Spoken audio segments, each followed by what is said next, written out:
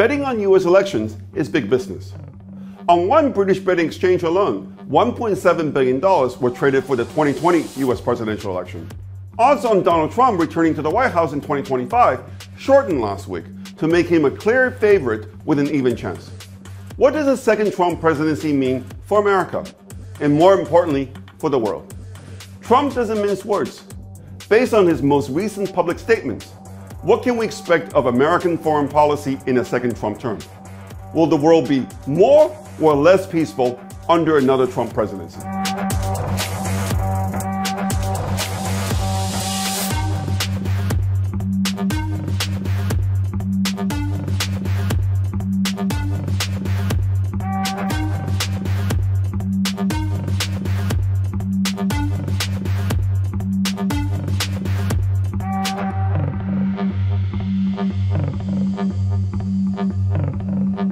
The Washington Post says that a Trump dictatorship is increasingly inevitable. America was born of a rebellion against tyranny. The result is that Americans are paranoid about tyranny. Tyranny of all kinds, including what James Madison calls the tyranny of the majority. America's founding fathers were so paranoid about tyranny that established a constitution mainly known for the many safeguards against it. Federalism, separation of powers, checks and balances are the central features of American constitutions. These safeguards sometimes makes it more difficult to get things done, but there is no denying that they serve America well during crisis when they become a source of resilience and unity. There's no evidence that Trump wants to be a dictator, but even if he wanted to, it is difficult to see how he could undo these safeguards that have stood the test of time for 250 years. We tend to think of the American president as the most powerful man in the world. But is this really true? Money is power. The American Constitution invests the power of the purse in Congress and not in the presidency. In other words, Congress and not the president decides how much tax to levy, how much to spend, and how much to borrow. What this means is that an American president is truly powerful only when his party controls both houses of Congress. And this does not happen too often. But even a majority in both the Senate and the House of Representatives is not a guarantee of power, given that it takes 60 votes to overcome a filibuster in the Senate. The last time one party enjoyed a filibuster-proof supermajority in the Senate was in the first 2 years of the Obama presidency. Even then, it lasted only 72 working days. It goes without saying that whether Trump will be a powerful president or not in a second term will depend importantly on whether the Republican Party will be able to increase the majority in the House and win back the Senate in November. Polls make it very clear that a Republican supermajority in the Senate carries zero chance. However, given twice as many Senate seats controlled by the Democrats are up for grab as Republican-controlled seats, the Republicans stand a good chance of winning a simple Senate majority in November. But even this is far from being a done deal. A lot will be riding on what happens in Arizona and Montana that remain wide open races. Trump has outlined an ambitious domestic agenda for his second term. But even if he gets elected, he will still need the buy-in of Congress to implement most of his agenda. He can count on the support of House Republicans, assuming they hold on to their majority. But the Senate is a very different story. Even if the Republicans succeed in regaining the majority there are enough never-Trumpers among Senate Republicans that Trump will not have an easy time implementing his domestic policy agenda. Trump will try to govern by resorting to executive orders. But executive orders have their limitations and can be challenged in courts. For this reason, I don't think we will see huge changes in American domestic policies in a second Trump term. We can expect immigration reforms and deregulation, but I'm doubtful we will see big tax cuts, especially given the huge budget deficit that Trump will be inheriting from Biden if he wins. Foreign policy, on the other hand, is a very different matter.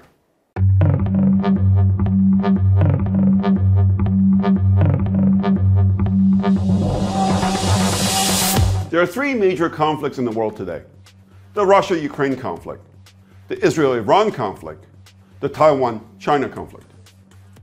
The U.S. is not only heavily involved in all three conflicts, but U.S. policies under Biden have encouraged these conflicts and as a result made things worse. Let's start with the Ukraine war.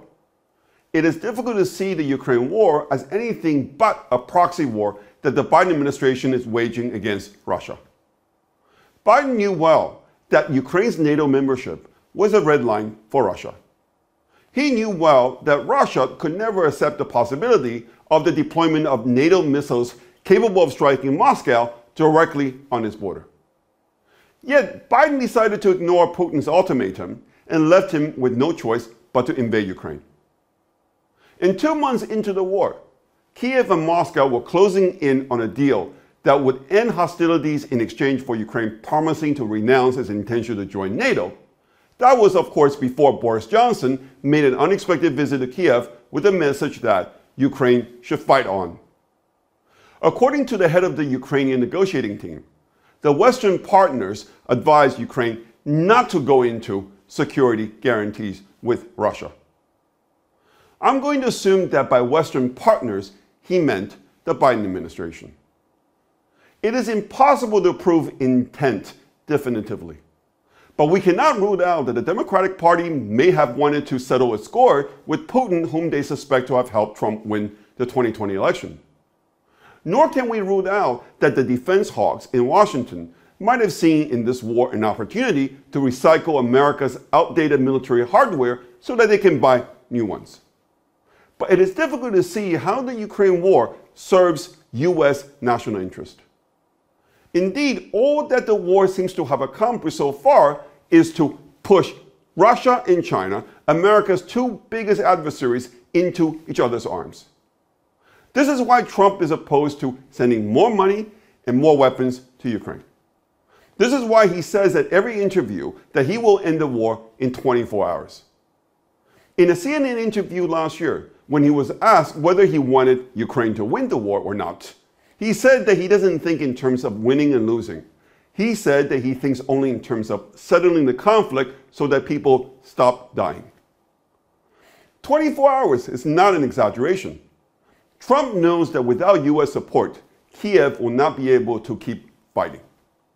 Trump knows that what this means is that U.S. has leverage over both Ukraine and Russia. By the way, I don't think this means that Trump will hand a victory to Russia. We should assume that Russia might have to give up some Ukrainian territory in exchange for Ukrainian neutrality in keeping Crimea and Donbass. Trump will likely demand Russia to extend security guarantee and make a substantial contribution to Ukraine's reconstruction. Trump could use gradual easing of sanctions on Russia to ensure Russia meets its end of the bargain. Middle-class Americans will be major beneficiaries of the end of the Ukraine war. A potential easing of economic sanctions on Russia should push commodity prices lower, setting the stage for easing inflation and interest rate cuts. And instead of sending more and more money into Ukraine, Trump can use the money to pay down debt or help Americans instead. In other words, the end of the Ukraine war should help extend economic expansion and increase the economic well-being of American people.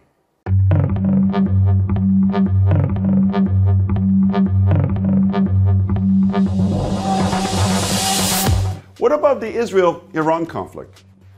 The most stark difference in American foreign policy between Trump and Biden is their Iran policy. Whereas Trump walked away from the Iran nuclear deal, Biden has been working to revive it. Whereas Trump imposed harsh sanctions on Iran, Biden has been easing them. Whereas Trump blocked Iranian oil exports, Biden has stopped enforcing these sanctions. Trump says that the Hamas attack on Israel on October 7th would never have happened under his watch. He pinned the blame of the attack on Iran. In a recent interview, Trump said that under his watch, Iran was broke. He said that Iran had no money to give to Hamas and Hezbollah. For 4 years, he said, we had no terror. We had the terror ban. They call it the Trump travel ban, but it was really the Trump terror ban. I never really understood the decision by the Obama administration and more recently the Biden administration to cozy up to Iran. it's not clear to me how pandering to Iran serves U.S. national interest. Not only Iran is the biggest sponsor of terrorism in the world today, but its nuclear ambition risks setting off a nuclear arms race in the entire region. Iran threatens not only Israel, but also moderate Sunni Gulf countries that are opening up and reforming their economy and political systems. A second Trump term will likely see the U.S. reverting back to the harsh sanctions against Iran under Trump's first term. 4 more years of tough sanctions might just weaken Tehran's hardline clerical regime enough that it might fall in the next round of protest. If Trump manages to end the war in Ukraine quickly, he might even be able to persuade Putin to distance Russia from Iran and isolate Iran further. My bet is that peace will return to the Middle East if Trump wins in November.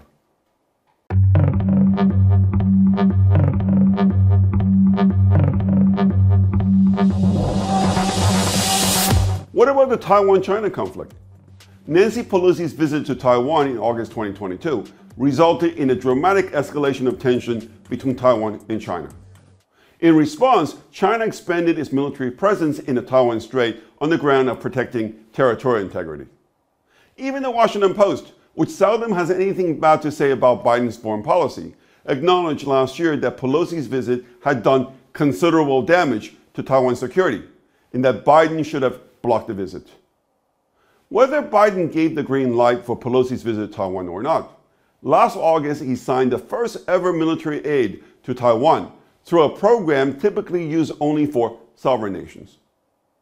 If Biden is waging a proxy war against Russia and Ukraine, it feels like he's planning a proxy war against China in Taiwan. Trump has been asked on several occasions over the past year whether he would send in the military to help defend Taiwan in the event of a Chinese attack. This is what he said on one occasion. Would you send the U.S. military into Taiwan if President Xi were to invade? President Biden says he would. I won't say, because if I said, I'm giving away, only stupid people are going to give that answer. Trump's strategic ambiguity on Taiwan is in sharp contrast to Biden's statement last year that the U.S. will defend Taiwan in the event of a Chinese invasion. Neither Biden nor Trump wants to go to war with China. But Biden's explicit commitment to protect Taiwan is making war more rather than less likely by emboldening the pro-independence camp in Taiwan and forcing Beijing to contemplate a preemptive strike. It is safe to assume that Trump's strategic ambiguity would have the opposite effect. Trump seems to have an excellent understanding of game theory and how to maximize America's power of deterrence. In my view, a Trump victory in November should help ease tension in the Taiwan Strait.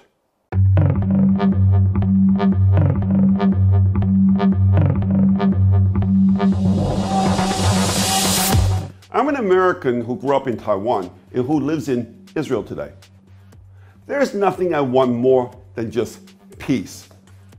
The world is wary of America's self-appointed role as the global policeman. This is because American foreign policy is at times more destructive than stabilizing. In my view, for America to be a force for good in the world, America has to think and behave more strategically. What is clear is that Trump plays chess while Biden plays checkers.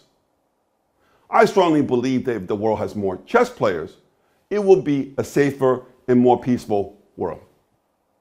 Thank you for listening.